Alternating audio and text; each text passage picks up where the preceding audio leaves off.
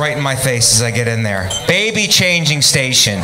Baby changing station. And I don't have kids, so I do what? Cocaine off the baby changing station because I don't have to be up early. There's a sign above the baby changing station that says, do not leave your child unattended. And I'm like, for them to put a sign there, are people leaving their babies in the IHOP bathroom?